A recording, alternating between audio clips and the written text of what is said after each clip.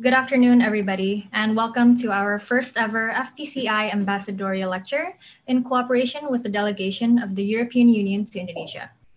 FPCI is proud to host the series, in which today we have here with us His Excellency Ambassador Vincent Piket, Ambassador of the European Union to Indonesia. Welcome, Ambassador. Good afternoon, everyone. Good afternoon.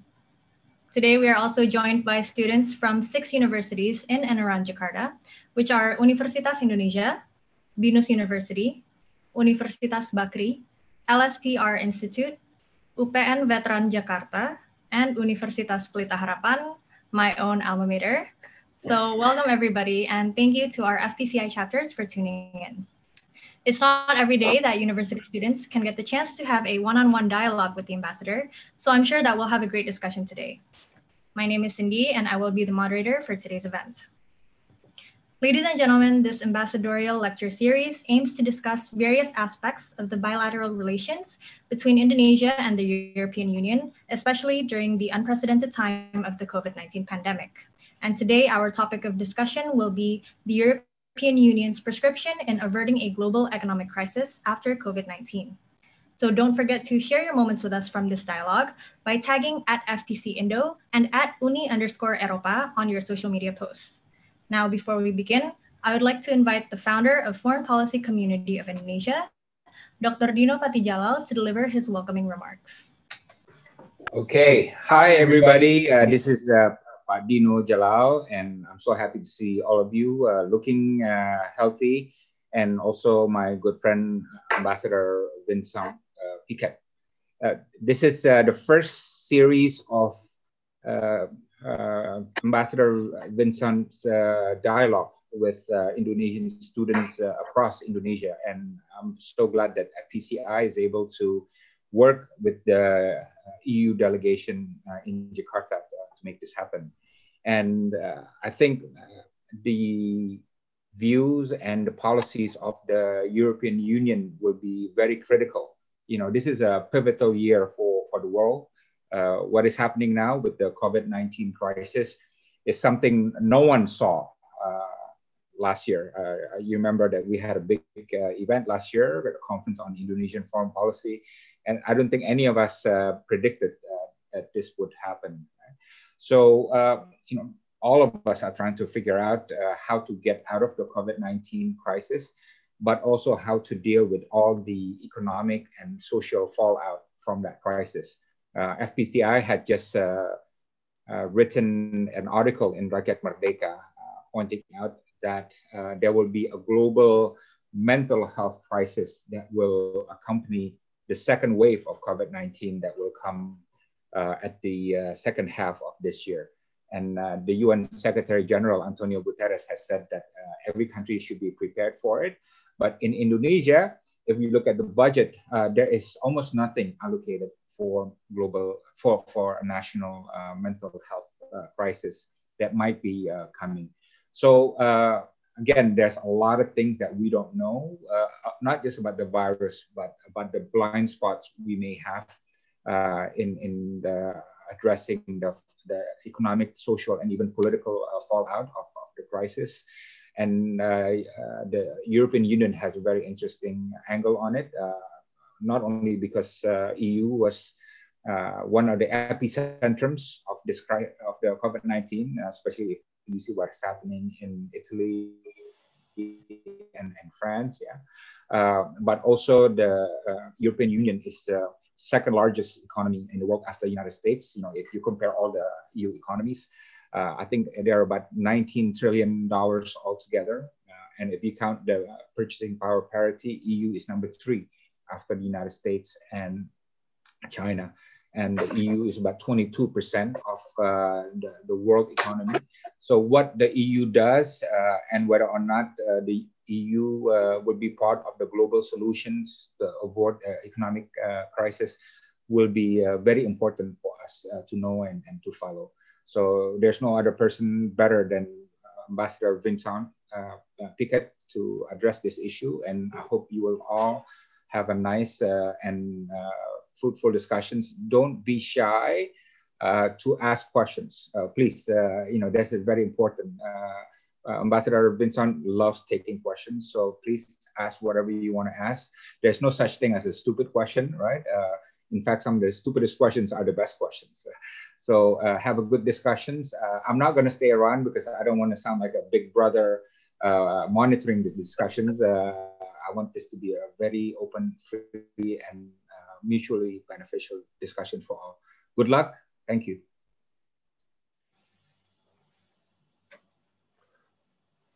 All right. Thank you.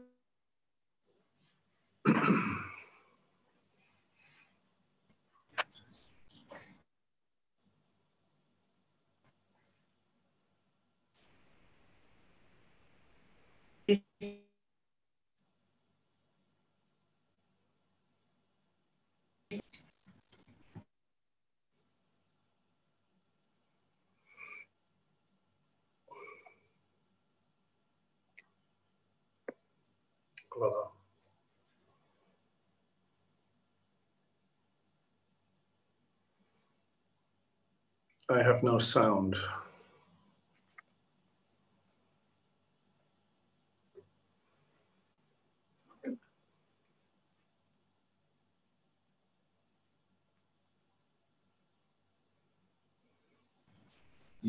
Now you're on.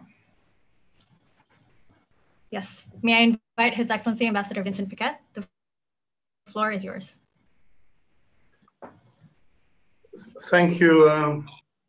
Thank you very much, Dino, for the introduction and for the cooperation that you have offered from the side of FPCI with the EU delegation in Jakarta. I got to know FPCI bilaterally, of course, but my real FPCI baptism was in the big events that you referred to, held in Jakarta in October last year, with a crowd of, I believe, around 10,000 young people, students coming from all over the place to join in this big spontaneous think tank about international relations, foreign policy, security issues, and whatnot. So that was fantastic, and that made me think that I, as delegation, very much wanted to cooperate with FPCI for our further outreach. Thank you, Cindy, as moderator for your work this afternoon. Maybe a brief word about myself. I've been the EU's ambassador in Indonesia, also accredited to Brunei Darussalam for 10 months now. It feels like it started yesterday. At the same time, so much has happened in the past 10 months, and particularly, of course, the past 4 months, that it feels like a lot longer at the same time. By origin, I'm from the Netherlands, my home country. I left it, however, already in 1992 when I gave up my job in the Dutch government, and in order to join the European Commission in Brussels, European Commission being the executive branch of the EU. And ever since I've worked for the EU in Brussels, but also with a number of postings outside Europe, in Central and Eastern Europe, to start with, including 4 years in Moscow, where Dino was posted as well. It did not coincide at the time, but we share the experience. And later down the road, I moved to Asia, Central Asia, and with postings in Malaysia and Hong Kong. And before coming here in Indonesia, I worked on the North Africa region within the EU's neighborhood, very, very dynamic, very, very challenging set of issues there. And so that is also part of my intellectual baggage, if you like. Very typical diplomatic career for the EU, I'd say, with 2 postings outside Europe and then 1 posting back in Brussels, and with possibilities of changing from region to region. The EU delegation, Jakarta, about 60 staff, of whom 1/3, around 20, are expatriates, Europeans, who, like me, have a diplomatic career of rotations, but 40 local colleagues who cover all policy areas that we deal with, and also work on the management of our cooperation programs with Indonesia. We represent the EU with a mandate from the 2 presidents of the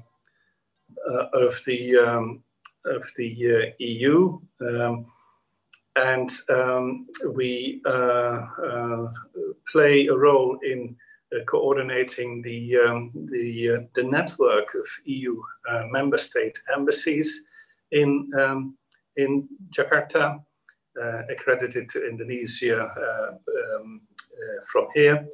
And what that means is, of course, not that we replace the bilateral relations that individual member states have with Indonesia, but that we work together on common topics that are under the EU competence, and that we define common lines to take and policies and projects, events, etc. We meet very, very regularly with all the EU missions, even during the COVID crisis, maybe even more, with every month at the minimum a meeting of all the EU ambassadors in Indonesia, chaired by myself, but also meetings at the level of the political councils, the trade councillors, the consular group, as well as the group dealing with cultural and education affairs. So a very tight network of diplomatic missions that we run here, as in other capitals throughout the world. Now, yeah, let's come to the topic, and I'll give a few remarks, and then indeed, as Praktino has said, I'm very happy to enter into something of a discussion with you. A bit difficult with this medium maybe, but we will try nonetheless. And as Praktino said, don't be shy, and say what you have on your mind, your questions, but also your comments. Now, yeah, the global context, I start with that. What is absolutely clear is that the COVID-19 crisis has changed the political landscape around the globe. It has aggravated certain tensions. It has highlighted weaknesses in the international system, and it has laid bare vulnerabilities of countries individually, but also of the multilateral governance system we have.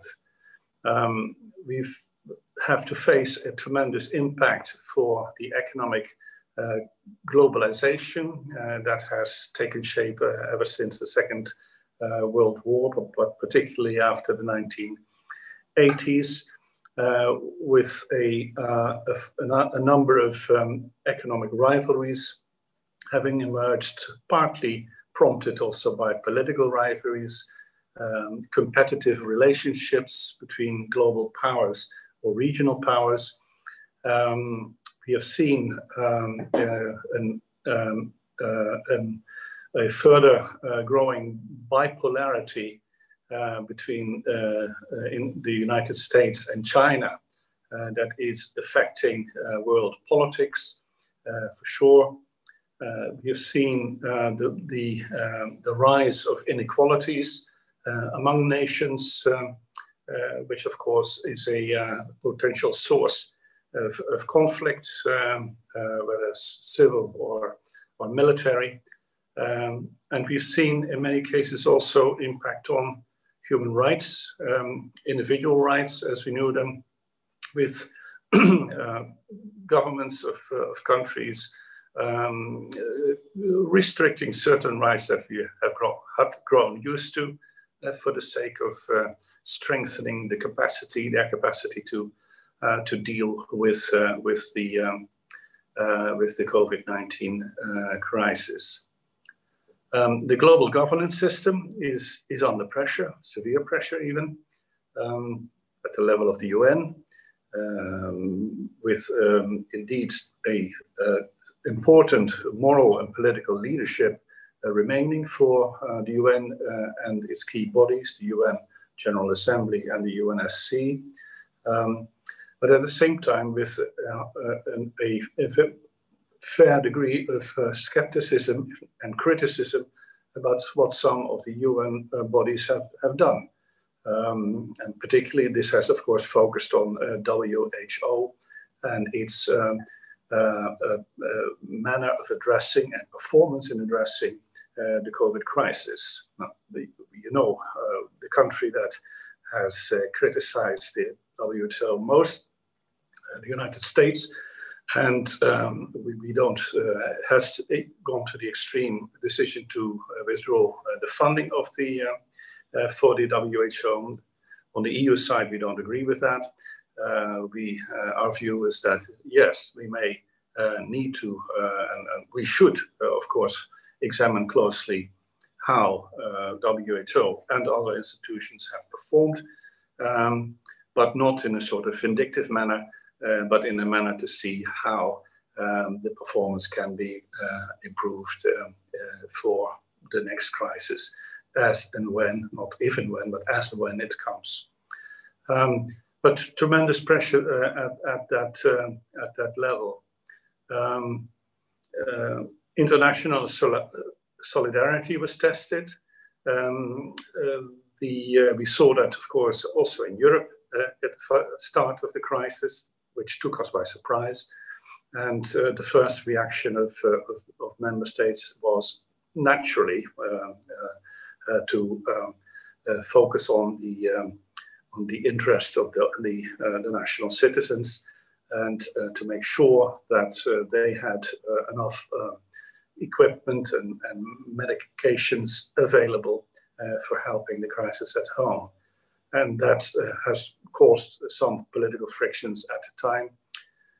I must say that afterwards, this has quickly changed.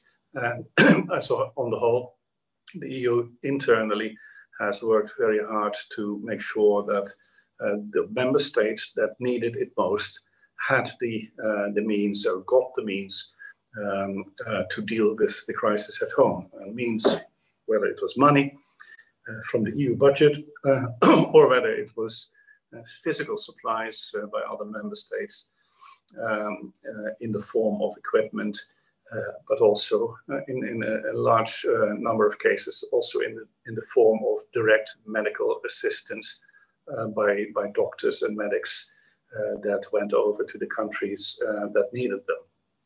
So solidarity was tested in Europe, but also in other parts of the world, and in this very climactic phase of the crisis. At the same time, there's good news in the sense that a lot of money has been raised for international action to help particularly the most vulnerable countries overcome the crisis. In late April, for example, there was a large global pledging summit co-hosted by a number of G20 members, and that included the European Union, and it raised €7.5 billion I'm sure how much that is in rupiahs, for therapeutics assistance and for vaccine development. A similar pledging event happened in June, which also raised 5 billion euros. And bilaterally, the European Union has raised 36 billion euros total of assistance for third countries. Of this money, 350 million euros are for ASEAN, and within that package there is 20 million euros for Indonesia. And that's for projects that we are either implementing already or that are being prepared right now. The EU does that in the formula and the motto of what we call Team Europe, whereby we make clear that we want to help the third country partners through joint efforts by the EU institutions, as well as the member states individually, all teaming up in order to have the best possible response to the needs that we see around us, including in Indonesia. Going back to the economy, impact of the crisis, definitely. It has highlighted once again the weaknesses and the pressures on the global trading system, severe pressure even. You know that WTO was already weakened before the crisis, particularly by the US decision to withdraw its support from the dispute settlement panel, and that, of course, that panel is a key tool for ensuring that members of the WTO live up to the obligations that they have assumed by becoming a member. So that was a very sore point that we are dealing with right now. The EU, together with a number of other WTO members, about 18 of them, has set up an alternative tribunal system that sort of replaces the original WTO dispute settlement panel for as long as it remains incapacitated. We're seeking support from other countries in the WTO for that system, including Indonesia. And the message that we are conveying with that action is very much a message that without a multilateral trading system, without a strong adherence by common rules of all WTO members, we are not helping ourselves, and we are not going to help the economic recovery that we need. We are not going to help the resumption of global trade at the level that we need after the crisis. So a strong adherence to the multilateral system is what we advocate, and not only politically, but also through action, through the example that I've just given. Another impact of the crisis, I think, has been, and it is for not just for the economy, but for societies as a whole, is the place and the role of disinformation. Now, we knew that disinformation existed already, of course. The EU has been frequently the target of disinformation campaigns, often state-sponsored. There are certain countries that believe in that method of outreach. During the crisis, of course, we saw a proliferation all sorts of disinformation sources and objectives. And basically, they all served two things: either the promotion of national narratives, political narratives, competitive narratives, or they simply sought the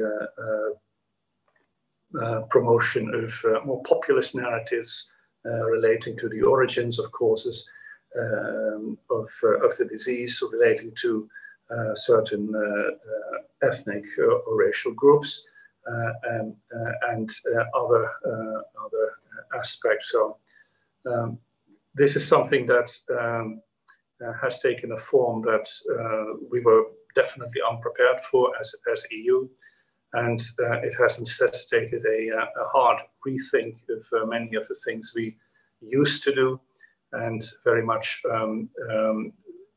we are determined to not arm ourselves, I would say, but certainly to make ourselves more resilient to the sort of disinformation campaigns that we have witnessed. Just a couple of weeks ago, the European Commission, and together with the EU's High Representative for Foreign and Security Policy, published a policy paper on that very topic. And we are now discussing the implementation of that with member states before we start then rolling out what has been agreed.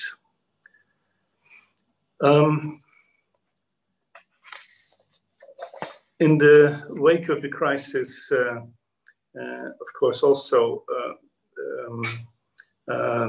new ideas about came into being about how to promote our resilience in economic terms,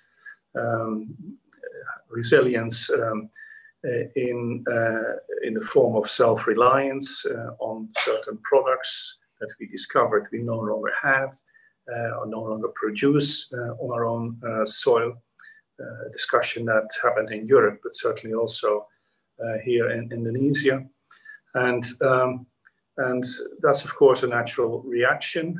We want to make ourselves stronger for when a next crisis, a pandemic or whatever, were to happen, and make sure that some vital goods, some vital supplies, some vital production capacity exists and will allow us to respond properly as best we can in the next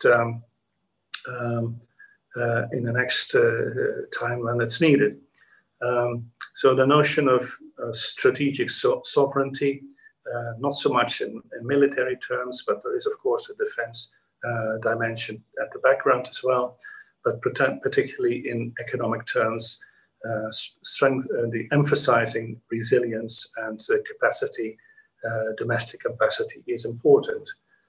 For the EU, nevertheless, that objective does not diminish our objective to stay engaged and integrated in the global economy. We are not withdrawing from the global trading system. There is no turning back of globalization. To go back to an economic situation like we had in the 1970s or 80s is just unthinkable. Or if you can think it, of course, there would be major economic costs related to it. But we have to think about that. We have to think about the fact that our companies are at times bought up in unfair ways by foreign buyers, by hostile buyers. And right now that is a particular issue because the COVID crisis has reduced the market values of companies, has caused that companies are running out of cash and are sometimes desperate to get money to keep the production alive and to keep the their employees paid. So in other words, there is a very fertile ground potentially for hostile bids, and in particular by companies, often state-owned, who are subsidized and who have, as a result of that, a lot more cash in the kitty. That is something that we are very wary of, and even though our market, the internal market of the EU, is open and will remain the most open market in the world, I'm sure of that. We want to make sure that some companies, some countries do not profit from that unfairly. So protecting ourselves against this unfair competition, against unfair takeovers, and is something we will definitely wish to pursue. A last point on the at the macro level on the economy is poverty, and because in a crisis like this, as any other crisis, who suffers the most? It is the poor. It is poor people. It is poor countries. They are most vulnerable. They are most easily hurt economically and also socially and politically as well. Now, I apply that for a moment to the EU itself. We had the tremendous financial crisis back in 2008-9. It was overcome by 2013 or so, and over the past 7 years, we had a tremendous achievement in bringing back growth to all of the individual member states of the European Union, in lowering unemployment rates, in creating new jobs, in getting investment back into the companies, all in all, in sanitizing the banking system and making it a lot stronger than it was. And of course, now in the space of 3-4 months, we have to simply and soberly observe that many of the gains are simply have been wiped out. If you look at unemployment particularly, many of the jobs that we had created have been lost, and unemployment rates in all countries, but of course, particularly in the countries that were most hit by the crisis, are back at totally unacceptable and unsustainable levels. So that is a tremendous task we will have for the coming period. Of course, we do know, or the forecasts are, that if we keep the pandemic under control, we will be able to again generate a good growth level next year. The forecast is that growth will be back at about 6% next year, with the big if and the big conditionality of COVID having been brought under control. But even with that level of growth, we will not be able to recuperate everything we lost in this year, and we will not be able to bring back all the newly unemployed back into jobs, and we still have to face up to the tremendous problem of indebtedness of companies. Companies that over the past 3-4 months have hardly earned a thing, have kept their people on the payroll, partly the subsidies from the governments, but still they haven't sold very much, and as a result they are indebted. So that is a big job that we will need to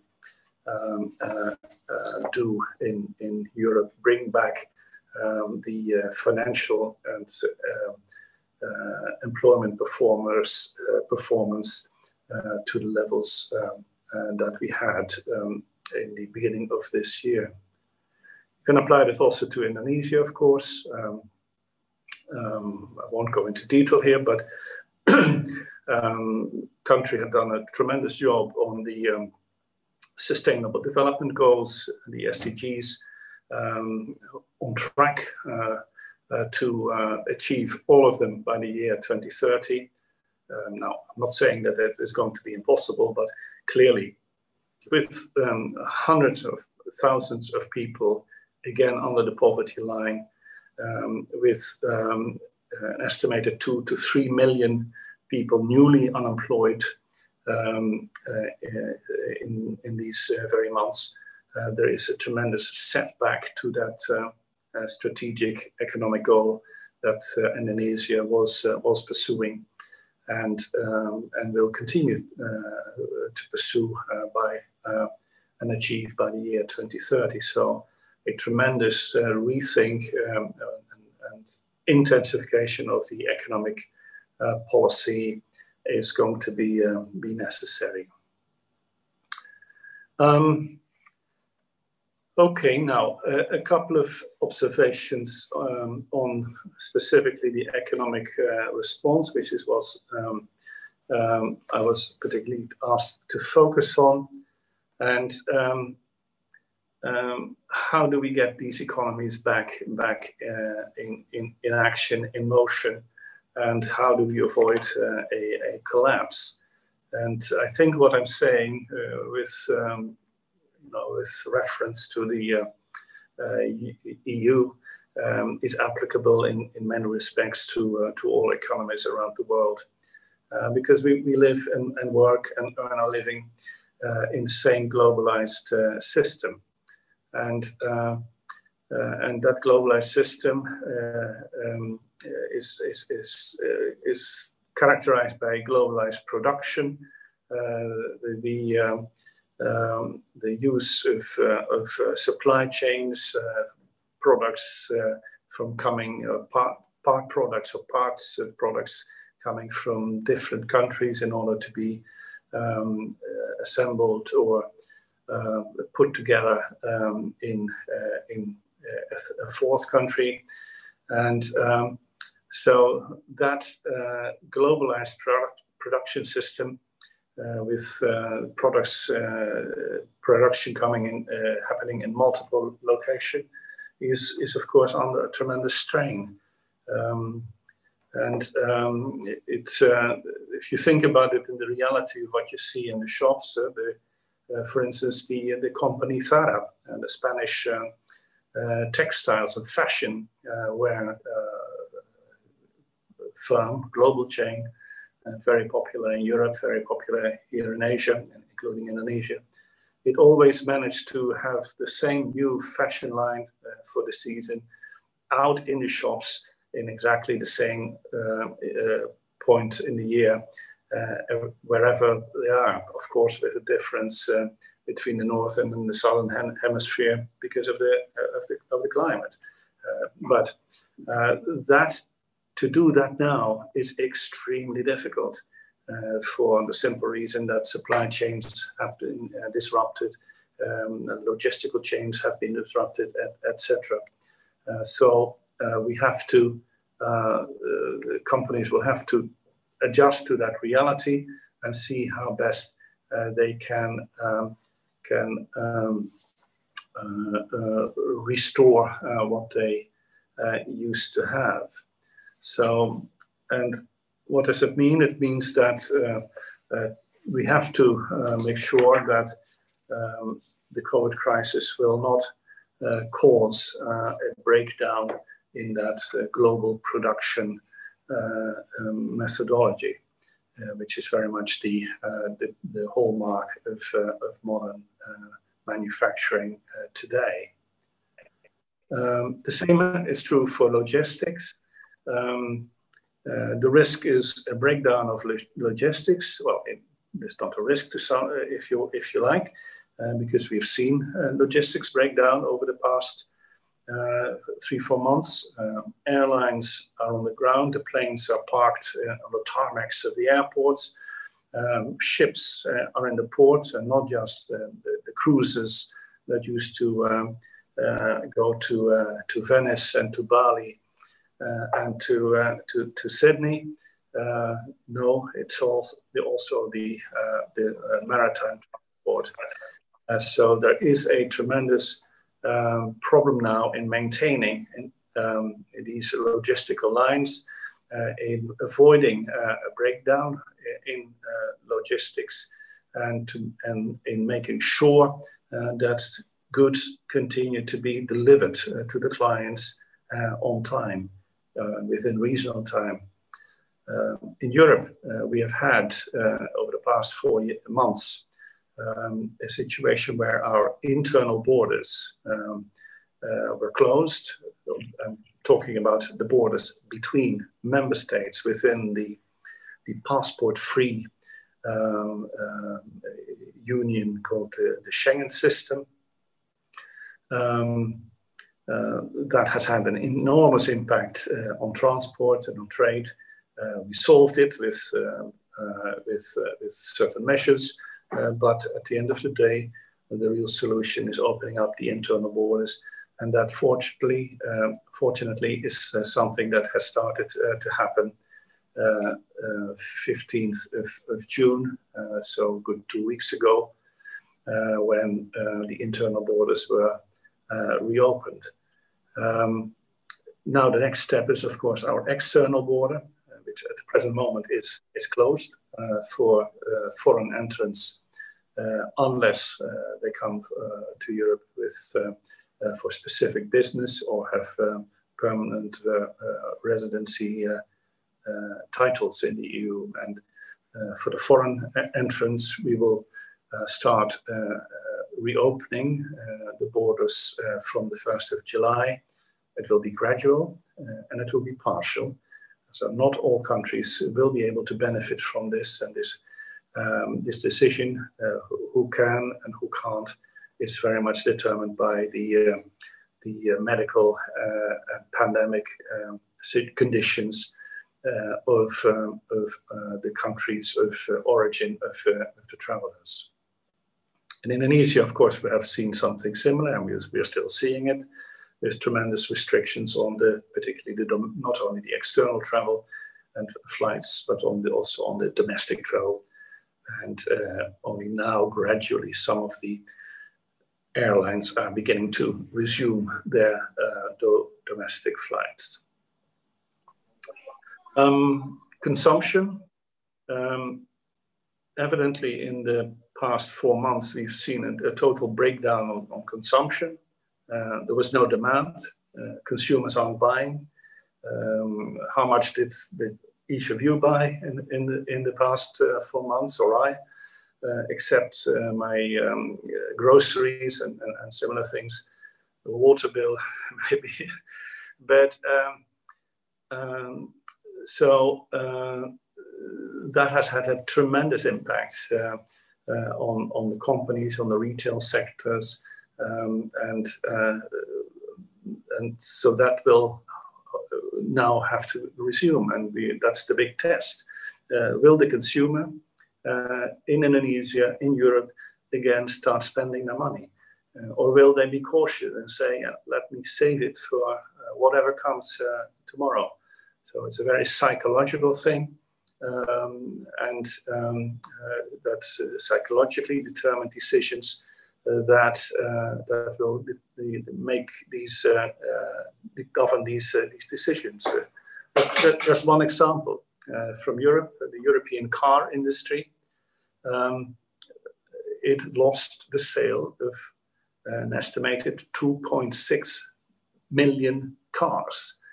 2.6 million cars not sold because of the crisis. And in money terms, it's 66 billion euros. Now, calculate that on your iPhone to see how much it is a rupiah.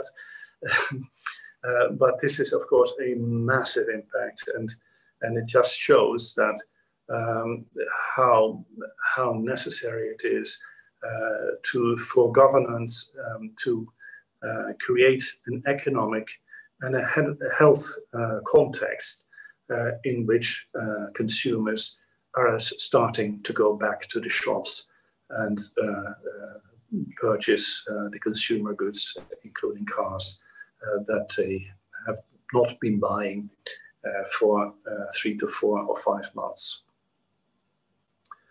A last point on the financial system and the capital markets, critical sector for any economy. The financial system is where it went wrong 11 years ago in the financial crisis. Now, we haven't seen the type of breakdown that we saw then. There's not been the meltdown of a number of large banks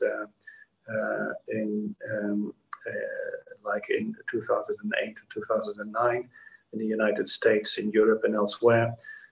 So that's good, and that is, I think, attributable to the work that governments globally, particularly in the G20 context and the OECD, have done to strengthen the governance systems and the regulatory systems for the banking sector and the capital market sector. So that is a good thing, and something to absolutely to be preserved. But there is impacts as a result of the crisis, of course, at the level of the individual borrowers. People can't pay back their loans or their mortgages because they're out of work or have been put on unemployment part-time, etc. So the banks will have to deal with that. The capital markets, the stock exchanges, have shown tremendous swings, scary for the individual investor who wants to put his or her money there, the savings that you have. It's very, very, of course, normal to be risk averse in these circumstances and to invest your money, your savings in very secure papers like government bonds in particular. And that is good, that is safe, but of course, investing in a government bond, each rupiah invested there or each euro invested there is not a rupiah or a euro invested directly in the productive economy. It comes back at some point, but that only with some delay. So we have, in other words, as governments, as financial regulators, as central banks, to create a context in which the capital markets return to some normalcy and in which investors, whether it's the big investors or the small ones, are returning to investments in the productive economy. So those are the ballpark figures. Just a couple of words. The clock is running. Yeah, I will stop. Please, dear moderator, stop me after 5 minutes, wherever I am. And about things that the EU has been doing to soften the blow of the COVID-19 crisis. And I think one of the bottom lines was to try to avoid permanent damage as a result of the pandemic for our firms, to keep them afloat, to protect them while the crisis lasted, to give them the sort of lending and sources to access to lending, to money that they needed to stay alive.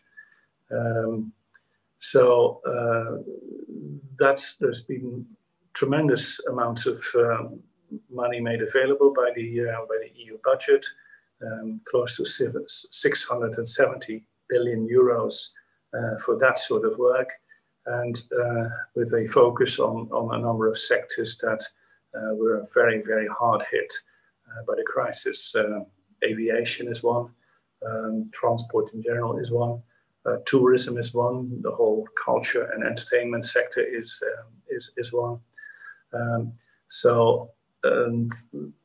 All of them are large employers in Europe. Tourism, for instance, employs 27 million people throughout Europe, and not just in the sunny south of Europe, but everywhere. So 27 million jobs are at stake here, and so that is a vital strategic concern. So keeping those companies, the hotels, the restaurants, alive, protecting the jobs there was key. In logistics,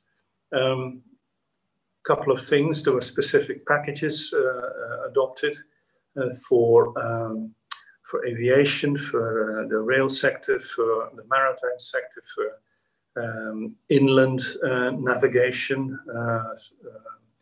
for road as well, to try and make sure that no particular sector was is going to be hit particularly badly, and to make sure that the overall transport infrastructure remains intact through the crisis. So that is something that's happening now, and this, of course, involves our relations with Indonesia in transport. There's right now, I think, only one, maybe I'm not completely right, one or two airlines that have direct flights from Europe on Indonesia, particularly Jakarta, as the main hub. And of course, that is something that it shows how little communication, how little travel there has been between our countries, and something that we need to restore. But think also about the maritime transport sector, global maritime transport sector, where thousands and thousands of seafarers from all over the place, but many, of course, from the classical labor supply countries for maritime transport, and that includes Indonesia as well as Philippines. Many of those seafarers are blocked in ports because the crisis has essentially rendered them unemployable for firms and for their ships, and they're unable to get back home from the countries wherever they are. So that is an essential problem on which the EU is trying to promote a global solution with all the countries that are particularly affected by this issue. Consumption, I've mentioned that before, but what has the EU done to try and prop up consumption? Essentially by income subsidies paid from the EU budget via the member states' social systems to individual households, to make sure that they had a little bit of extra cash to spend, especially if they were unemployed. The EU has also supported schemes by member states for job subsidies, basically then, in that case, companies being subsidized by the governments of member states to retain the jobs. And that is something, of course, that has happened for a couple of months, but of course, at some point in time, you have to end that. And then we hope very much and aim that the resumption of the economy will bring back people into jobs over time, some soon, but some a little bit later. So we'll have to face the question, what do we do? In the meantime, can we continue to subsidize, and at what level? I close with one point that relates to Indonesia and relates to the EU's steadfast conviction and determination to keep our markets open. I've mentioned the multilateral system, but of course, at the same time, the EU has elaborated and continues to elaborate a whole network of bilateral trade agreements with key partners. And that brings me to Indonesia. We are convinced that further trade integration and investment integration between the EU and Indonesia, it remains the way forward. That, in other words, there remains a tremendous gain to be earned by the negotiation of our comprehensive economic partnership agreement, the SEPA agreement. It's a trade agreement, a free trade agreement, with a number of additional elements in it, on state aids, on anti-subsidy, on governance, on standards, on intellectual property and government procurement, elements that go over and above the simple free trade agreements. We are determined to get ahead. In fact, this week and last week, we had a series of video conferences between the Indonesian government and the European Commission in Brussels to push the talks further in the various chapters. And we hope that in the second part of this year, we can again stage a full-scale negotiation round on these SEPA talks. We have just one point relating trade to growth. We have done impact studies before we started the negotiation, so it's a couple of years old, but back then the economists who did this outside the European Commission, independent people, calculated that the FTA, the SEPA FTA, would benefit both the EU and Indonesia, extra GDP growth as a result of a successful agreement.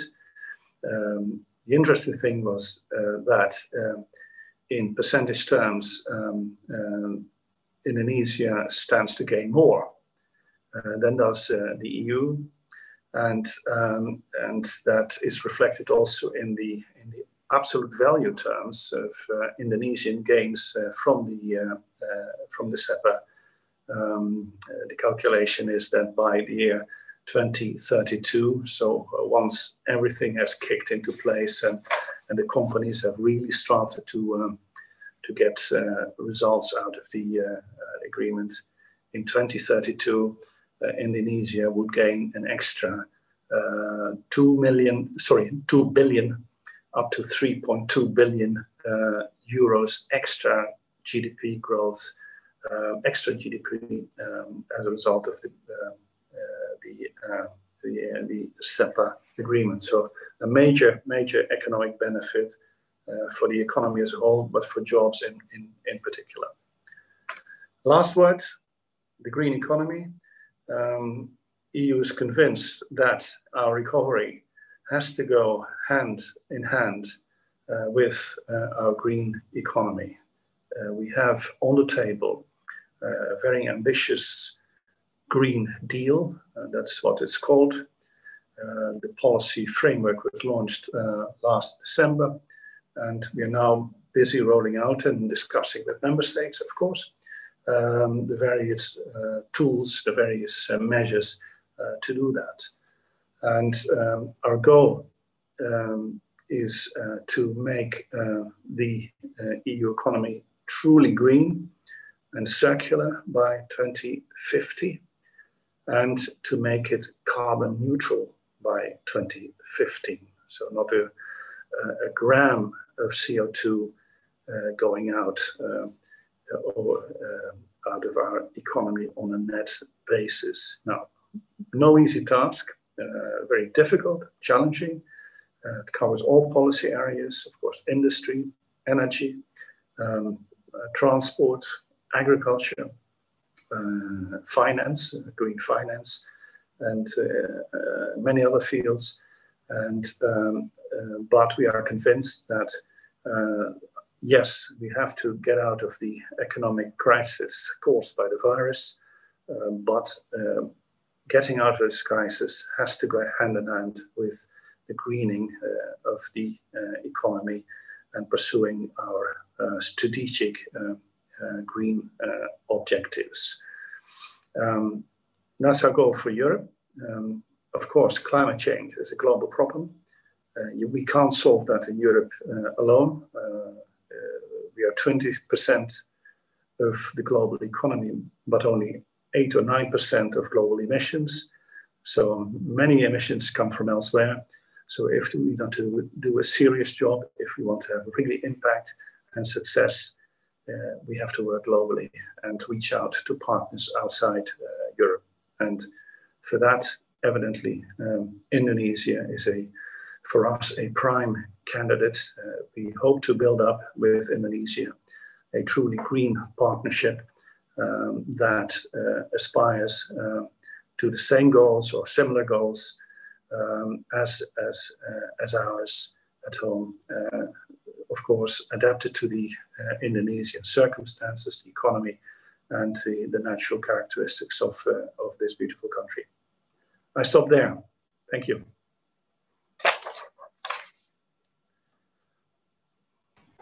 Thank you very much, Ambassador.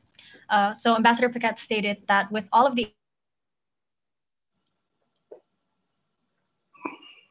emphasis, the EU has actually done tremendous work in helping the global. And now I'm sure our students, Ambassador, have many questions they would like to ask. So let's go ahead and dive into our question and answer session. So I will be taking 3 questions per batch, which will then be answered by Ambassador Piket before moving on to the next batch. So in this first batch, you can, to ask your question, you can use the raise hand feature on your Zoom app by clicking participants and selecting raise hand on the bottom right. And I will be randomly selecting from those who have raised their hands. So to ask your questions, please raise your hand. Okay, for the first question, we'll take from Muhammad Rizky Aiman. Please state your name and your question, but please do limit it to 1 question per person. Please.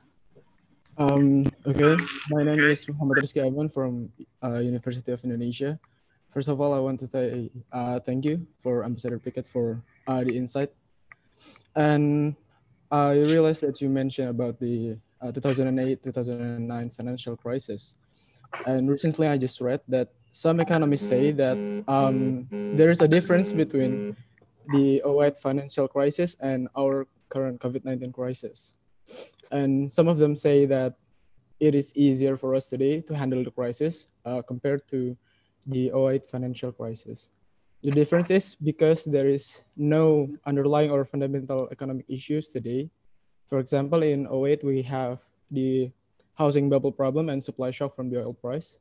And today crisis, COVID-19 crisis, we don't have that. So what's your take on that? And is there any difference on how we handle or how European Union handle our current crisis compared to 2008 financial crisis? That's my question. Thank you. All right. Thank you. Now I'll go ahead and take the second question for this batch. We have Aldi Kurniawan from UI. Okay, thank you for the opportunity. I would like to ask Mr. Vincent about how EU government protect the interests of foreign investors from the loss wreaked by COVID-19 pandemic. Are there any policies or program in regards to recover the loss of investors in order to maintain the interest of foreign investors? Thank you. Thank you. And for the last question of the batch, we'll take Muhammad Dafa from UPN VJ. Thank you, Your Excellency. My question is regarding the first wave. We are facing the many major crises, especially in healthcare and economic. And there are, in your presentation, you're saying there will be a second wave of the coronavirus. And we are I believe that will be major economic crisis in the second wave.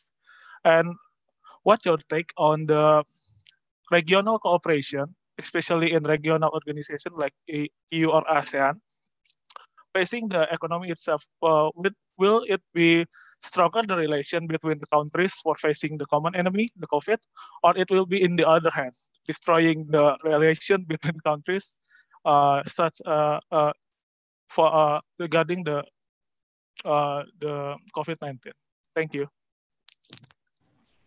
Thank you. So I'll hand over the floor to Ambassador Piket to answer these batch. Thank you. Thanks very much. First of all, in reply to Muhammad Rizki, I think I would subscribe to the same assessment that you have quoted, that this crisis is unprecedented and it doesn't have the same characteristics at all as of the financial crisis of 2009. It isn't a financial crisis to start with. It's a crisis that is pandemic. We haven't had anything like this for as long as humans can remember history. It has an impact on the economy that is much deeper potentially than the financial crisis, and it has an impact on life, human life, societies that is totally different than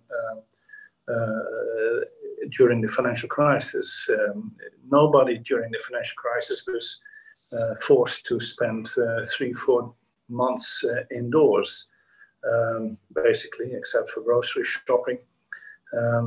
So that is one indicator. And the key thing now is to make sure that we arm ourselves, that is, first of all, that we keep or bring the pandemic under control. We won't manage to get rid of it altogether.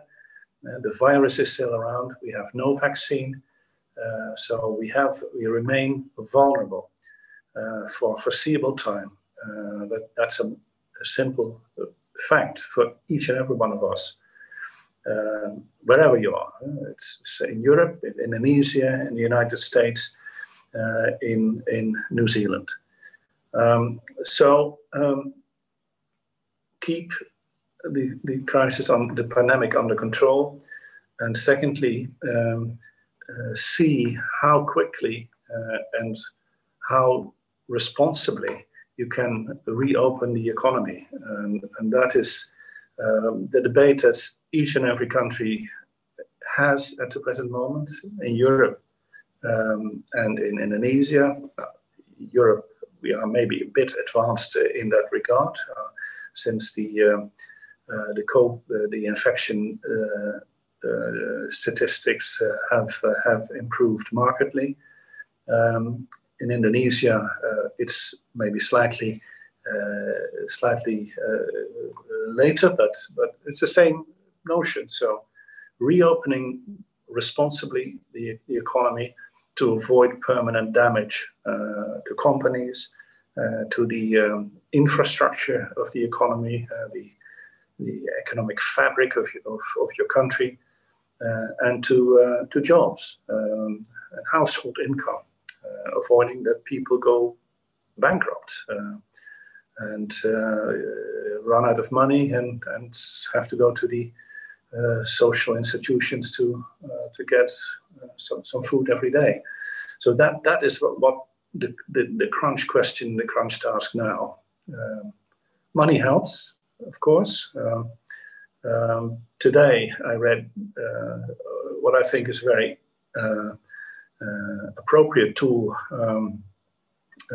here in Indonesia with the central bank providing extra finance to banks to allow them to lend, to give them liquidity for lending, and to allow them to lend at lower interest rates. I think that's a very pragmatic tool of dealing with the issue of liquidity, of cash flow at the level of companies, at the level of households, to make it to get over this crisis right now. So I do indeed think that there's quite a difference between today's crisis and the one of 10, 12 years ago.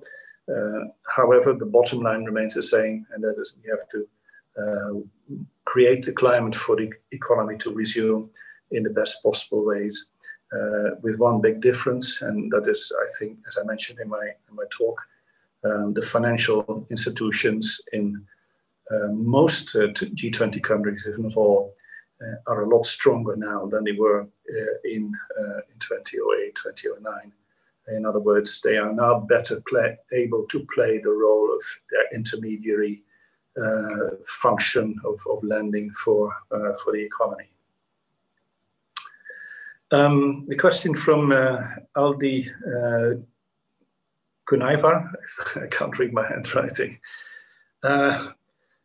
Protection of foreign investors, what do we do? In principle, the EU makes no distinctions between investors in general or foreign investors. As I said, our economy is a very open one, probably the most open one in the world, and we will remain so, and that's my conviction. So an investor from Indonesia in Europe, or an investor from any of the domestic investors in any of the member states, they are entitled to exactly the same rights and obligation as an economic actor. So there's no particular immunities. Maybe there's a tax break or here and there, but no immunities. The same obligations to apply the regulatory system, and also the same protection in case things go wrong. Protection by the court, protection by the criminal legislation in case of crime, and protection by insurance systems for the stock markets, or for the depositor bank accounts, etc. So I think that's a pretty level playing field. We are wary of rogue investors, of unfair investors, of unfair takeovers of our firms. That's a new reality. We didn't bother about it for a long time, but we have learned that we have to, and we will take care of it. So in that sense, we are protecting ourselves not against investors in general, but against a particular kind of investment, and that is what we want to do in order to keep the economic fabric of the EU intact. The third question from Mohammed Dafo. Can regional cooperation help deal with a crisis like this? Cooperation within a region, like within ASEAN, or within EU? Absolutely. And the question, of course, came up at some point. I'm talking about the EU now. What's the EU doing on this? And that's a good question. And at the start, it is clear we were not ready for this crisis. Late February, early March this year, we were not. Nobody was. So we had to make a long way in getting into a mode that met our capabilities and that met the needs. And that is, of course, a difficult task. The EU, as international entity, cannot do everything. It's not mandated to do everything. Member states have their own responsibilities. Public health is a member state responsibility, not an EU responsibility, for instance. So we had to seek the added value and find it in concrete proposals. Now, what we did is, I think, a couple of topics. First of all, we raised tremendous amounts of funding for particularly the most hurt member states to deal with the immediate crisis, and also to deal with the economic impact. That money, 540 billion euros, is now under implementation, so we're beginning to show results. Secondly, we took a number of decisions for the EU economy as a whole to soften the blow of the impact. Example, in international aviation, airlines that do not use their slots lose these slots in airports. Now, of course, nobody was flying, and of course, we had to protect the airlines against losing slots, because next thing that would happen is that somebody from somewhere would start buying up these slots and later sell them again in other words, turn them into a speculative commodity. One example how we protected firms. A second example is a decision that was taken just yesterday, a permission to the banks in the European Union to lower a tiny little bit, not much, but a little bit, the capital adequacy ratio.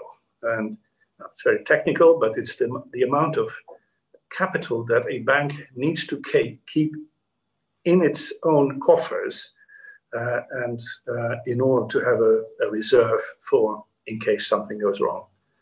Now, if you lower that ratio by 0.5%, then of course you create tremendous financial space for the whole of the European economy. And that is precisely what we did. We lowered the cost of lending for banks, and at the same time passing it on to the consumer. So very concrete terms, decisions that we put in place. And not to speak of the joint action we've had in the external assistance to third countries on fighting cybercrime, fighting disinformation, and on protecting the internal borders. So closing the borders temporarily, but at the same time making sure that there were green lanes for goods, for transport, for trade, and for border crossing employment. So it does work. And if you simply also try to think away, just make that mental experiment. Just try to imagine that there was no European Union. I tried it. Would individual member states be better off? Not at all. Not at all. I think there would have been much more vulnerability and than there is now. There would have been much longer track to get back in a recovery mode. And thirdly, there would have been much less clout for EU individual member states in the international sphere to defend our interests on topics like disinformation, hostile takeovers, unfair takeovers, and the like. Now, EU is very advanced in its integration, much more so than is ASEAN. It's going in similar orientations, but in a different way, the ASEAN way. And so the benefits, if one were to study it, would be an interesting thing to do. What were the benefits of the ASEAN for the individual member states of ASEAN? I'm sure that people more knowledgeable than I would be able to do that, and come to the conclusions also for how to orient or reorient or boost the ASEAN scope of action. And as EU, we have a lot of confidence in ASEAN. We want to partner with it. It's a like-minded organization, a like-minded union, as is the European Union. So we are tremendously supportive of its development in all respects, and whether it's from the economy to the green agenda to defense dialogue, etc. Thank you. Thank you, Ambassador. Now it looks here that we have a lot of students lined up for questions. So Ambassador, do you mind if we take 4 questions at a time? All right. Our first student, we have Jenny Sariwinata from UPH. Please state your name and your question. Thank you for the opportunity. My name is Jenny. So my question is relating to the relation, or if I could say joint response between the European countries, between the EU and those that are not within the EU. So is there any crucial differences or burdens, if I could say, in terms of the framework in response to the COVID-19 between the EU internally and the European countries as a whole that have caused an extra challenge in times like this, maybe? Yeah, that was my question. Thank you. Thank you, Jenny. Now for our second question, we'll take from UI, Yovan Gabriel Kosasi. Hi, okay. Thank you for the opportunity. So my question is regarding, so you mentioned various policies that has been implemented in order to solve the economic crisis. But in particular, I've read about the policy implemented in Denmark, in which the country decided to nationalize the payroll. So my question is whether or not this type of policy is feasible for other European countries, because it seems like it's a much better idea for the country to actually pay the employer rather than handling it out to individual corporates. So yeah, my question is whether or not it will be feasible for other EU members and whether or not it will be feasible for Indonesia. Thank you. All right. Thank you.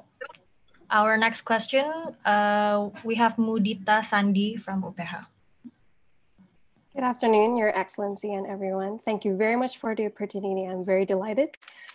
So I would like to ask about the EU's recovery plan for EU itself. But first, I would like to clarify first, if that's okay, so we could clear any misunderstanding if there's any possible misunderstanding. So the EU's recovery plan needs a joint debt by the EU state members. Is that correct? Yes. Okay. So there are countries in the EU states that are hit harder than the others by this pandemic. And by adding this debt to their plate could possibly increase their burden, which could halt their decision-making into agreeing in this joint debt for the recovery plan. And I would like to ask, how would EU respond to this issue? Thank you very much. Okay, thank you, Mudita. And now for our last question for this batch, we have Michael Jason from UI. Yes, thank you for the opportunity and good afternoon, everyone. And once again, thank you for the presentation regarding the economic impact towards the EU. I would like to ask a question regarding different aspects other than the economy, that is regarding the security. As we know, the budgets of most nations or institutions are currently focused on tackling the COVID-19. Is there any direct or indirect impact towards the European security integration due to this pandemic? For example, before, we already heard regarding talk of possibility of the creation of the European army, which is quite a highlight because of Macron and supports the creation of the state army. But however, we do not hear much about it since the COVID-19 pandemic hit hard. So what are the impacts regarding this pandemic towards the European security integration? Thank you very much. Okay, thank you, Michael. I'll hand the floor back over to Ambassador Vincent.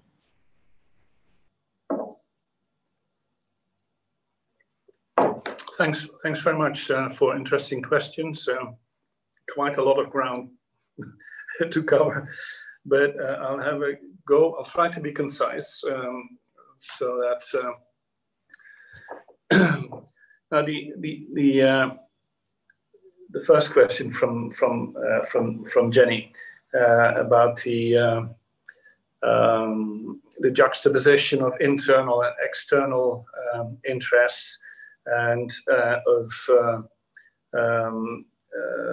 interests within the EU from different member states, and how that translates into our external response. You know, first of all, yes, we have 27 member states, different sizes, different political histories, different partnerships out of history in the global arena, different outlooks, and so on. So you have a diversity of ideas among member states, of interests to some extent, and that is important. You have to recognize it, and the challenge for the EU, but also the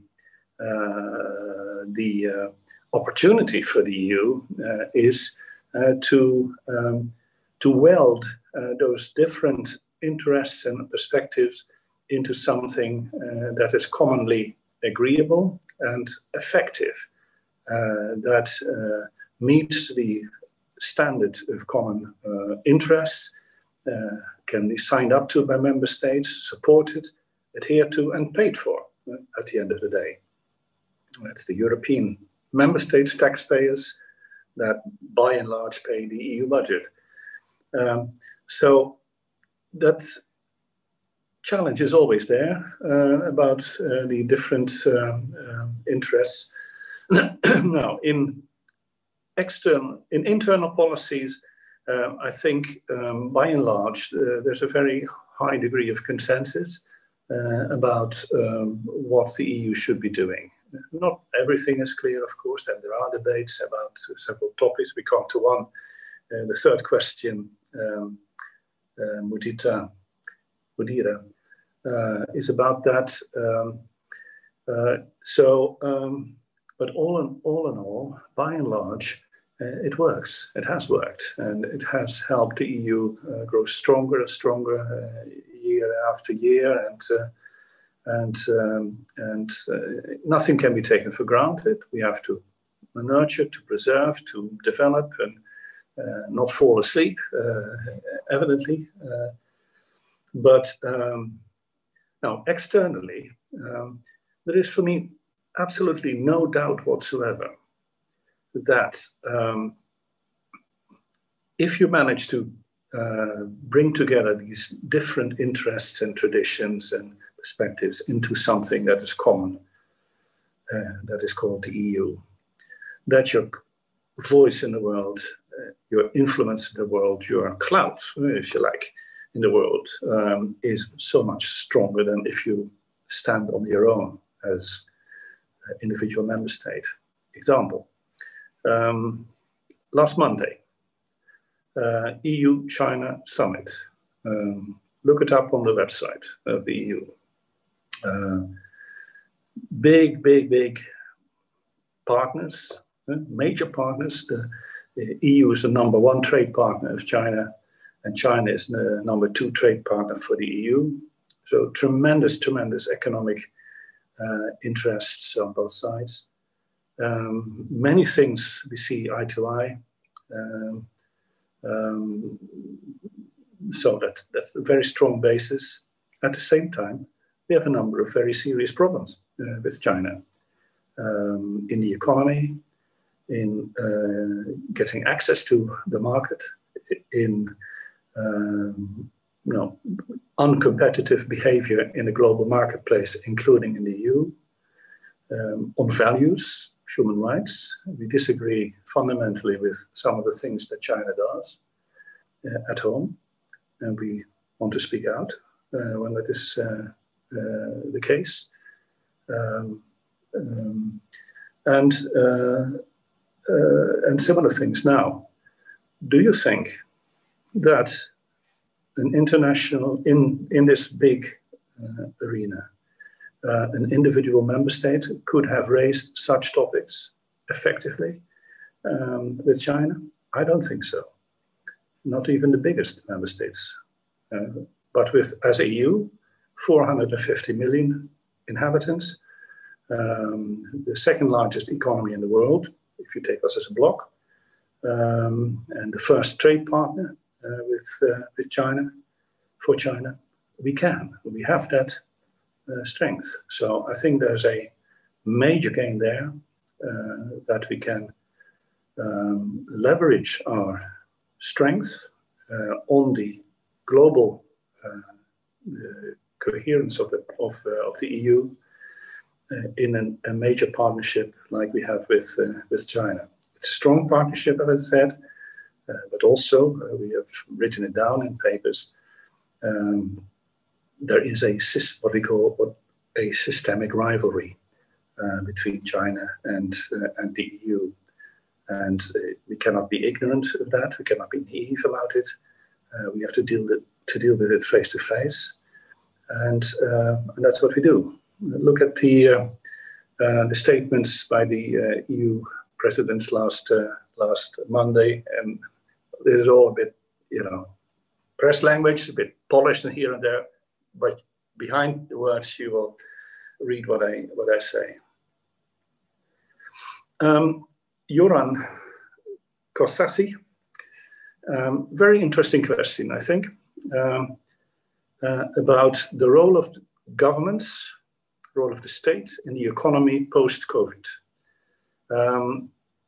It's very absolutely sure and clear is that in the crisis, governments, including the EU, have been doing things they had never thought of doing before, in terms of what they fund in society, putting, basically paying people their salaries, taking over the salary bill of companies, income subsidies for households. Germany paid 500 euros per child for each household, 500 euros per child, just like that.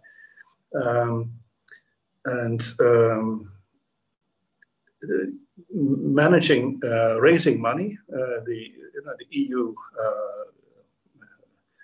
has been guaranteeing loans and taking loans in a way that we've never done before. And the upshot of it is that the role of the state in the EU economy, in this very private, socially regulated, highly privatized economy, has grown a lot. So the European Central Bank has been selling bonds, billions and billions worth of bonds. I forget the amount now. I think it's about 400 billion euros worth of bonds to private banks and to governments. So And we have to reflect on it. And what do we want with that? Is that the new normal in economic policy for us? I don't have the answer, but it is certainly something we need to see face to face and see how we move on from here. Certain is that some things we cannot continue doing continuously. We cannot continue subsidizing, jobs in firms. That's not how we work. It's a totally different mode of economy than our legal and economic framework is about. So we do it now. We will phase it out. The question is how we do that with, minimal pain for the persons concerned, and by maintaining some viability in our public finance, because that's another factor, of course.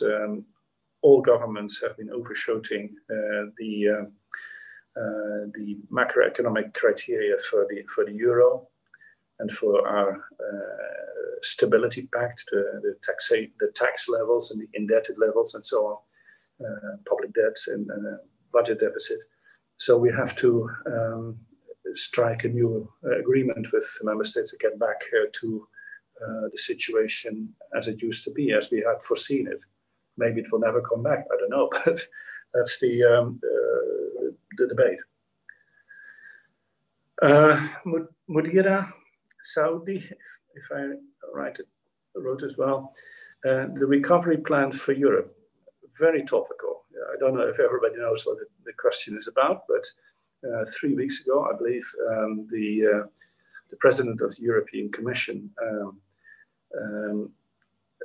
launched this plan of 750 billion euros injection into the economy, partly based on borrowing by the European Commission at a level we've never done before, partly based on income generated by new taxation sources.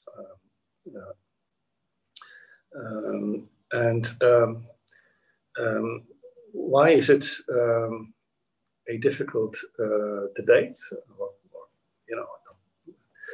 It's because it is doing things in a new way, at a new level.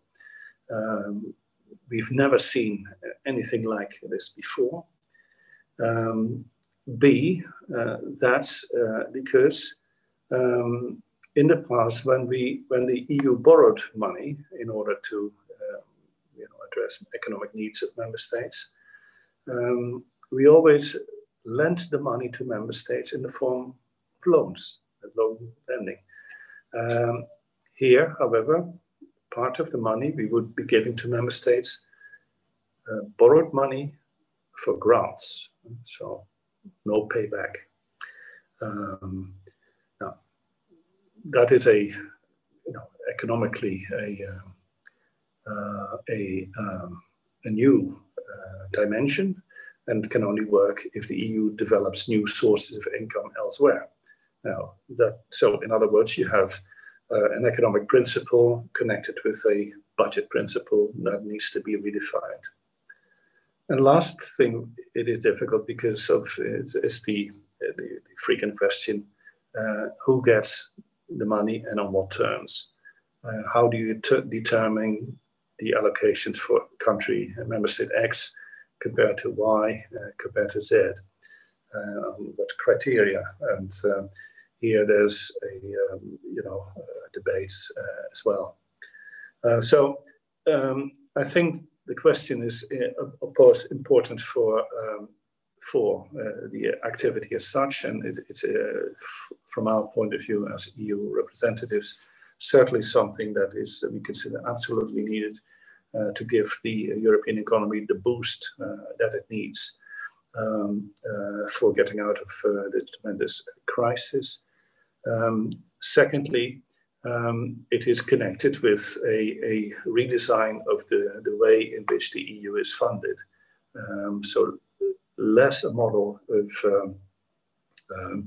contributions, direct contributions from member states, and more towards an own capacity for the EU to source income from other sources. So I think that is certainly a new dimension, and this is a very hot debate, and it's hard.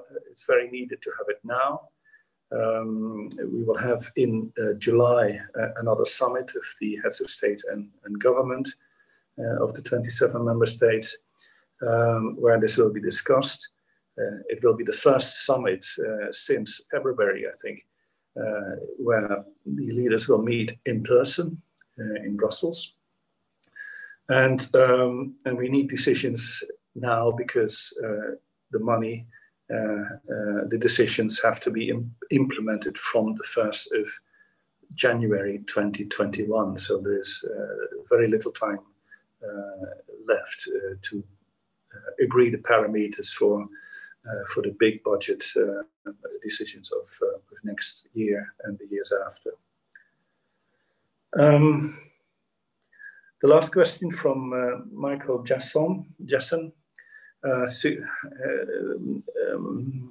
about security integration. Now, a couple of days ago, the EU's High Representative for Foreign Policy and Security Policy and Defense published a very interesting blog. His name is Josep Borrell. Published a very interesting blog. It's on the website of the EU under the title "Rough Seas." Rough Seas. Now, basically, what he writes there is that the old traditional parameters of the world order have gone or have transformed to an extent that we can't work on those parameters any longer.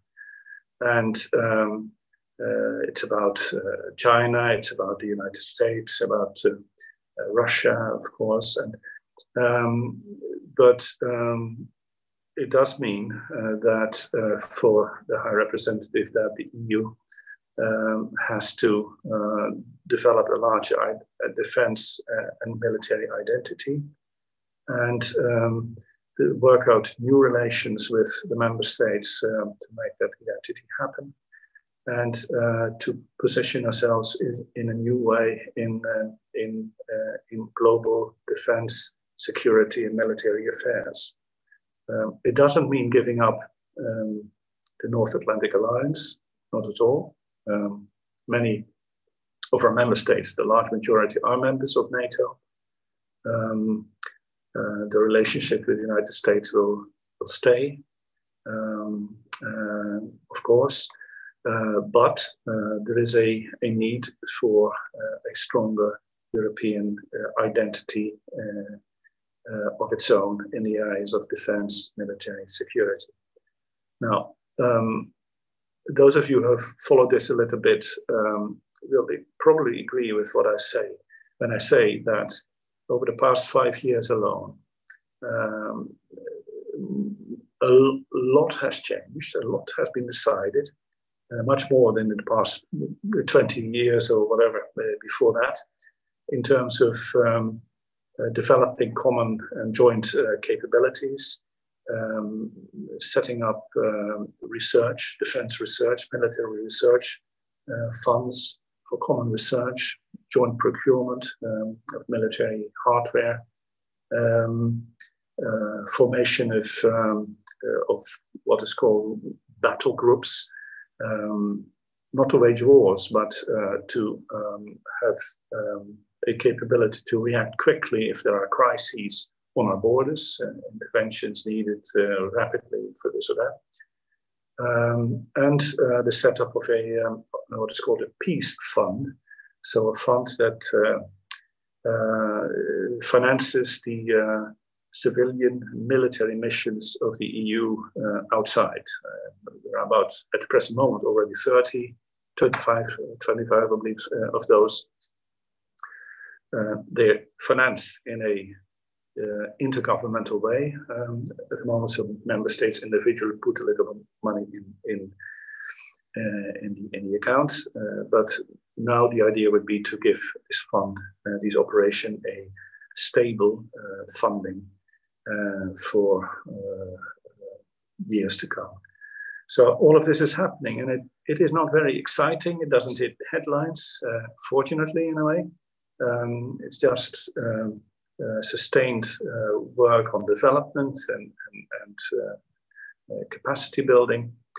But it is moving, and you can expect by the end of this year, December, some further decisions on this, some new policy papers, strategic papers being published about where the EU should or would be positioning itself in global defense and military matters.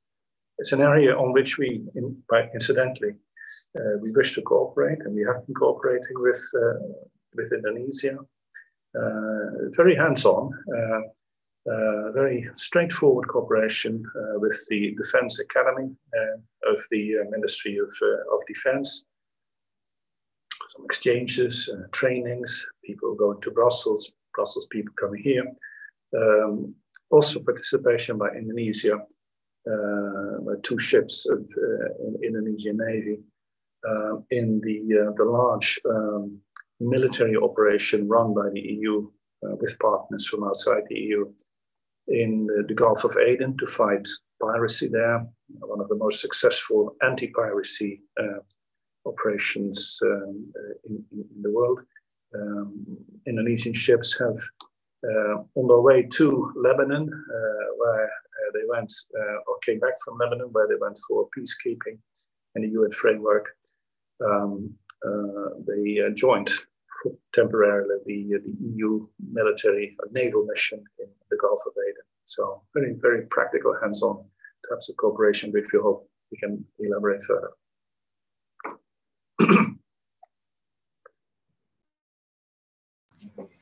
All right, thank you, Ambassador.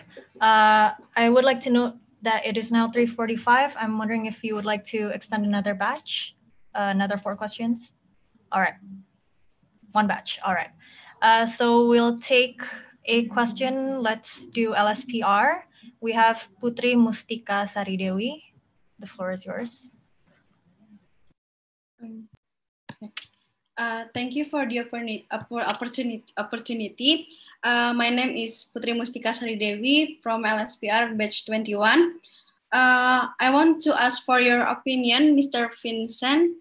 How's the condition of the economic sector after COVID-19, and what policies are implemented to carry out cooperation in the economic sector?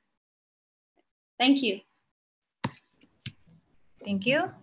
And for our second question, from BINUS, Anissa Sofia Ulfa, please keep your questions short. All right, thank you. Okay, thank you for the opportunities. Hello, Mr. Ambassador. My name is Anissa Sofia Ulfa, and I'm from BINUS University. With each calamity, there will be an opportunity is an old saying about looking at the bright side. Economically speaking, what are the opportunities or innovation you have, and can it be implemented to other nations? Thank you. Thank you.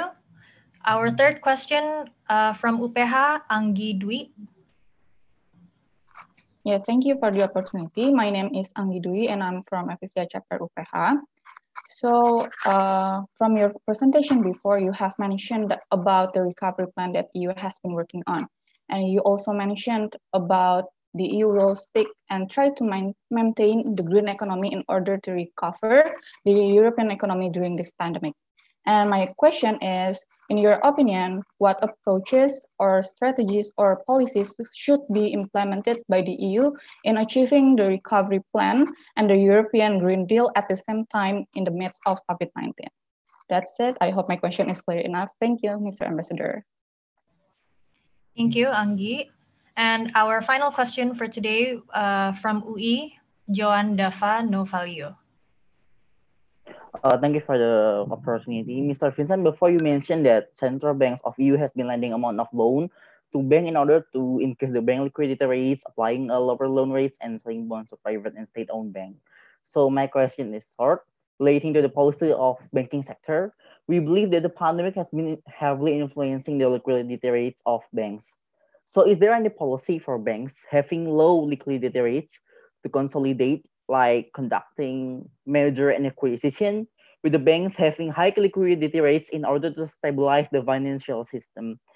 If there is such policy, what are the specific criteria determined by the financial authority in order to give order for bank to conduct M&A with another bank? That's it. Thank you. Thank you. I'll give the floor back to Ambassador Vincent.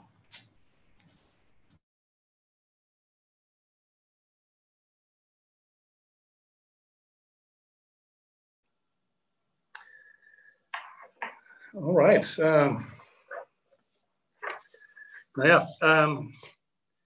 Question from Putri Mustika Sridevi.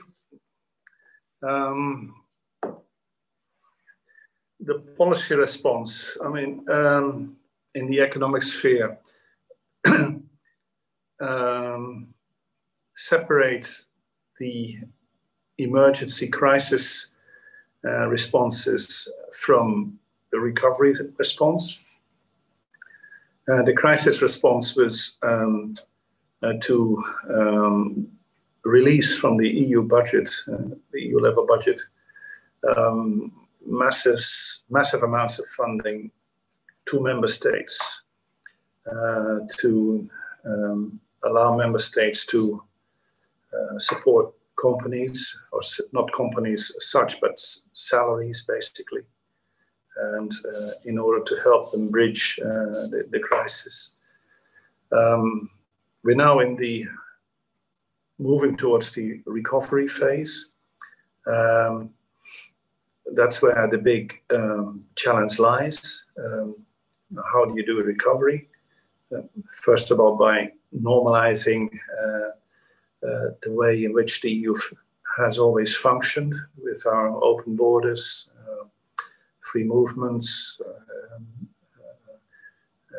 etc. So that is happening now.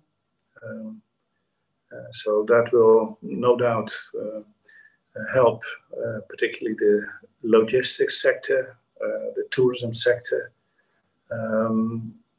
to get back into shape. Will the tourist season this year be the same as last year? No, it won't. It can't be. But let's try and salvage whatever we can and make sure that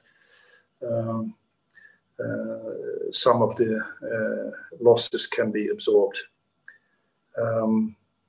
Investment, European Investment Bank, so not the central bank, the European Central Bank, different, but the European Investment Bank, the largest development bank in the world, much larger than anybody else, ADB, World Bank, whatever, has got a loan mandate, a lending mandate from the shareholders, which are the member states, for recovery lending, large firms, small firms, investment vehicles, etc. So that is where we stand now. All sorts of regulatory procedures have been simplified, relaxed in a way. Example, state aid. The EU has very strict rules about state aid by governments. In order to keep a level playing field between the member states if it comes to competition, fair competition, equitable. Hence, you can't subsidize in one country and if others don't. So those rules have been relaxed temporarily, and that will stay for a while to allow member states to continue to help companies bridge the crisis. So that's essentially the key tools. And but one important thing that comes in fact to the is also my answer to the third question from Augie Dui about the link between recovery and greening the economy. Now, two things. First of all, the EU's proposed Green Deal is still under discussion. I think that the 27 member states are all on the same page if it comes to the global objectives, but the design of the individual steps, the individual measures, the individual laws to make it happen, of course, is still under discussion. And here there are still debates about this taking place. Why? Because the starting points between member states are different. I think Poland, for instance, is an economy that is heavily reliant on coal, and that is part of the history of the country from the days when it was still within the realm of the Soviet Union and the Warsaw Pact. And so Poland argues, for us, there has to be some special accommodation because our transition cannot be done as quickly in the same way as a country with a different structure in the energy sector. So that is one big debate. We believe that we have to help the countries with a different, lower starting point, if you like, that we have to help them with a special fund for investment in energy, the energy sector in particular. That's, I think, the major crunch in order to help them get on the same sort of level as countries who are more advanced in this connection, thanks to the fact that their energy structure was less reliant on coal. So, Green Deal is still under discussion. That was my first point. My second point is I'm convinced that this will come. And why? Because opinion poll after opinion poll amongst at the EU level, EU 27, should the EU do more about climate, green, sustainability, and so on? 60%, 65, 70, so on.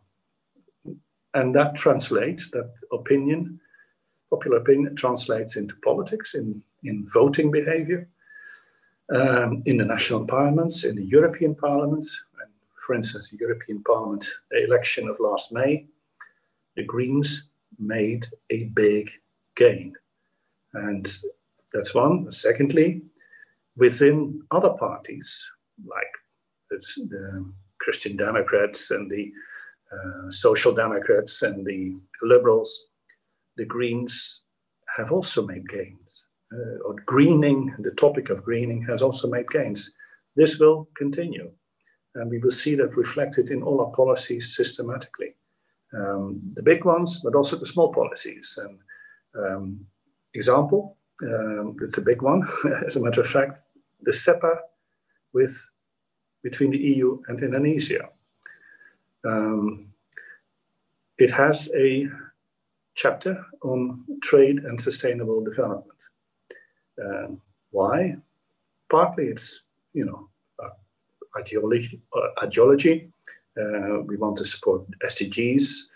We want to avoid that trade leads to the plundering of an economy. We don't believe in that model. Some countries do, we don't. And it, of course, reflects the desire of us to have a green partnership with Indonesia. And I tell you this, that if there's no paragraph on trade and sustainable development in the future SEPA with Indonesia, the European Parliament, but maybe also national parliaments, will vote it down. It will not pass. And now, Indonesia has agreed to engage with us on this, so we're starting the debates right now. And we, as I said, we are hopeful that we can build up a very ambitious package of ideas that are good for the global goods and the climate in general, but also good for the Indonesian economy. Because one thing we have learned in our history over the past, economic history over the past, on the EU side, over the past 30, 40 years is that making your economy greener and cleaner and less reliant on carbon can go hand in hand with creating growth and jobs. That's a lesson we've learned. The figures are there. Look them up on the EU website, and we are convinced that the same will apply to Indonesia.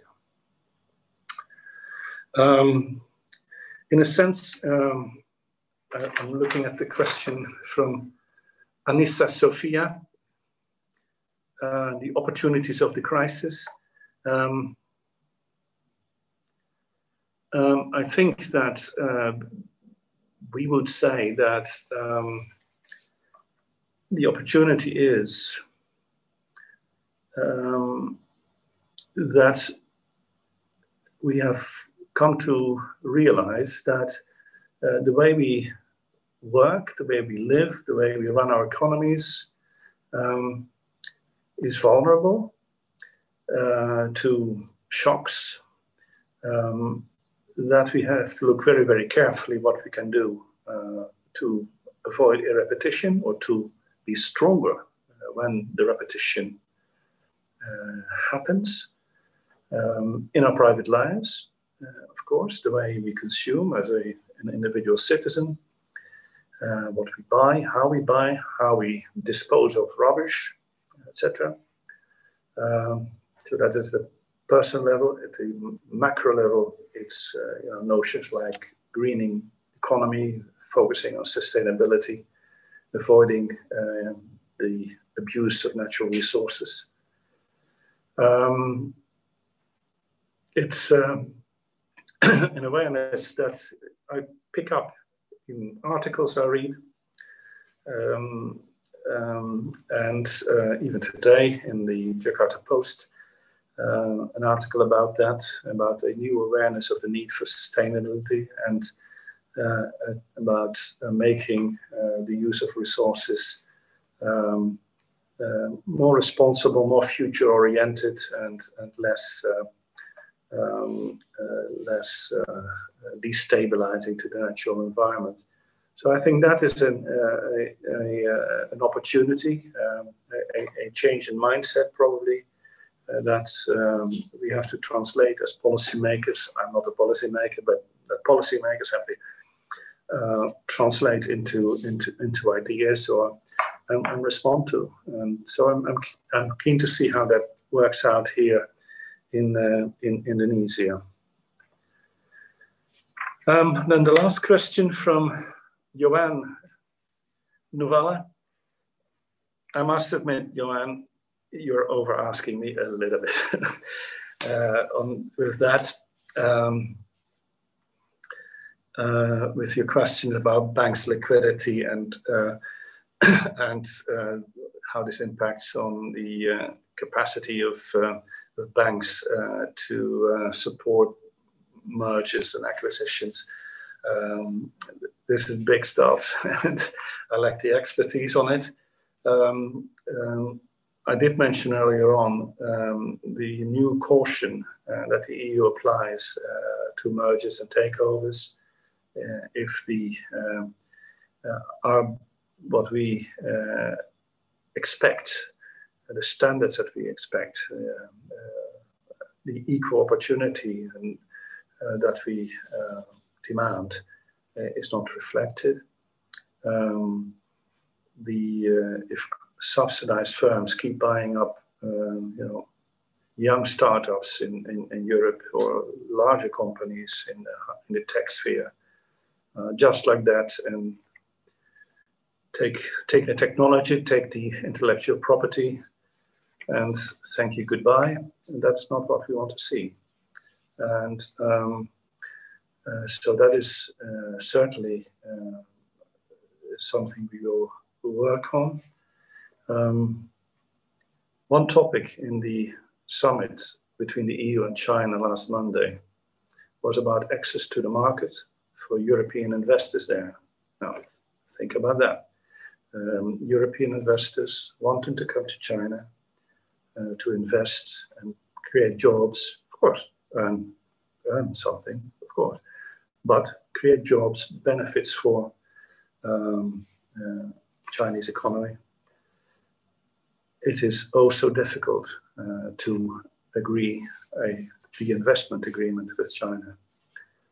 The market remains very, very closed, and well, the deadlines have shifted year after year, and at a certain moment you wonder, we open our market for your firms, and how about us? And there has to be a win-win situation, and so that sort of question will come up, and with all our major relations, and the EU-China relation is a major one. I've said it in terms of size and in terms of political weight, and we can do a lot with China in many fields, but in some areas we are just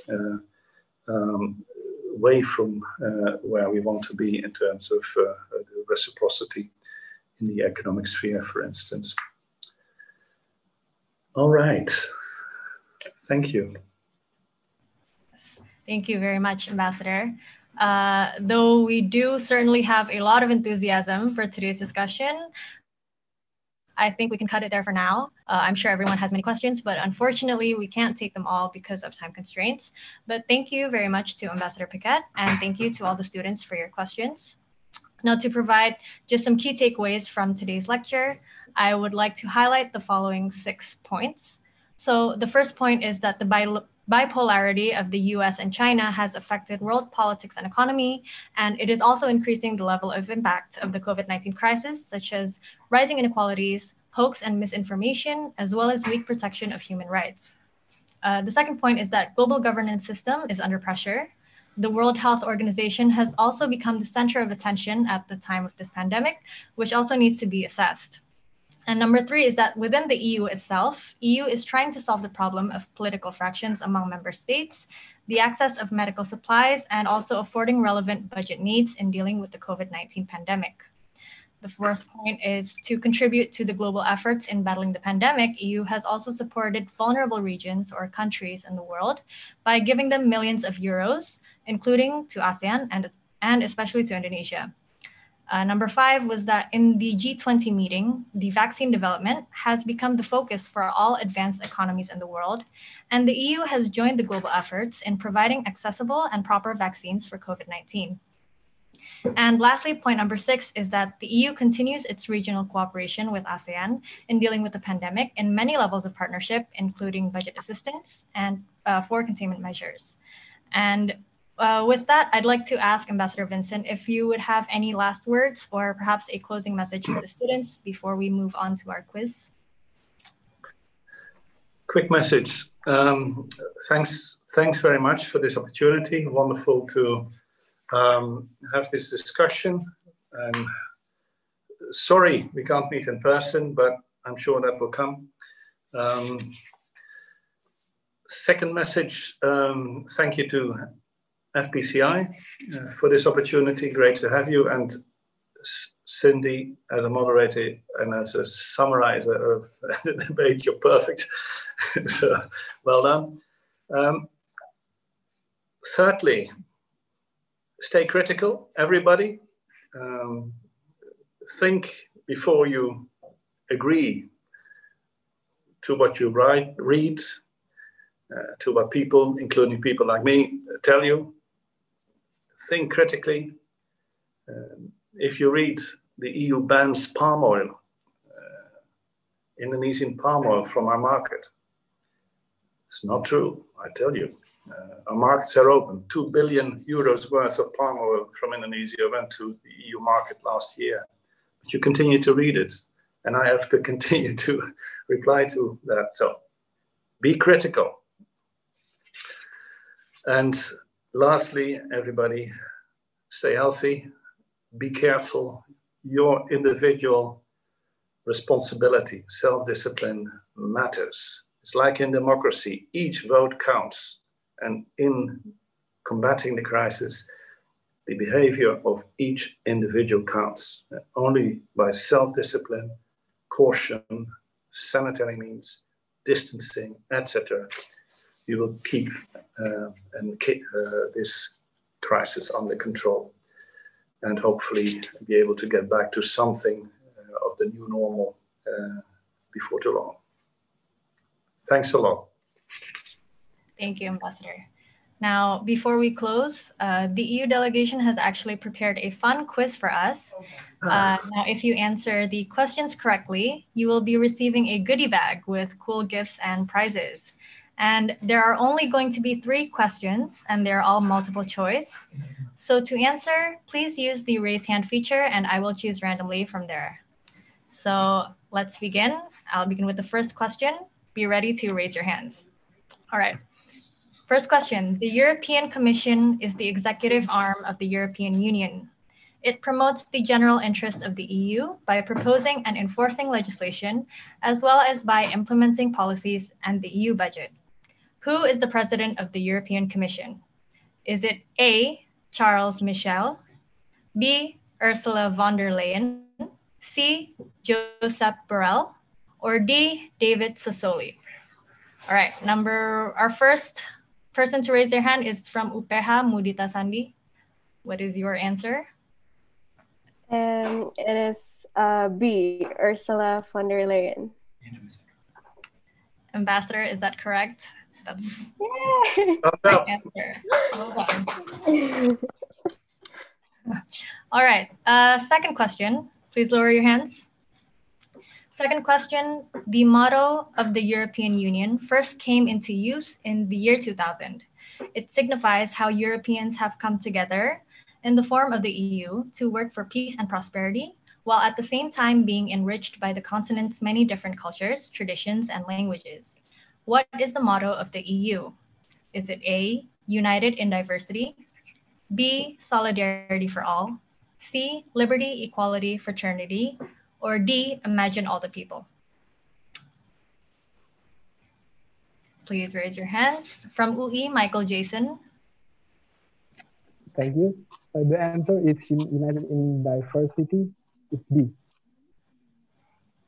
Sorry, was it united in diversity? Correct answer. Okay, all right. Thank you. Thank you. And for the third question, the EU has launched a package to support partner countries in the fight against the coronavirus pandemic and its consequences. The objective of the approach is to combine resources from the EU, its member states, and European financial institutions. What is the package called? Is it A, Reopen EU, B, Build Back Better, C, Team Europe, or D, Together We Are EU? Please raise your hands if you know the answer. I'm pretty sure we discussed this during Ambassador's speech, so I hope you guys were listening.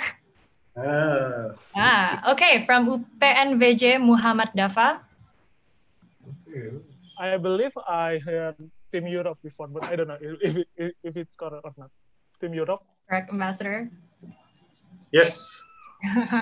Correct answer. Lucky me. All right, congratulations. We've come to the end of the quiz. Congratulations to the winners, and we will be contacting you after this to send you your prizes. And with that, we have come to the end of our ambassadorial lecture today. Once again, thank you very much to His Excellency Ambassador Vincent Piket for your time, and also to all the students who have joined today. We hope to see you in our future events. Good afternoon. Thank you very much. Bye-bye. Thank you very much. Everyone. Stay healthy. Bye, everyone.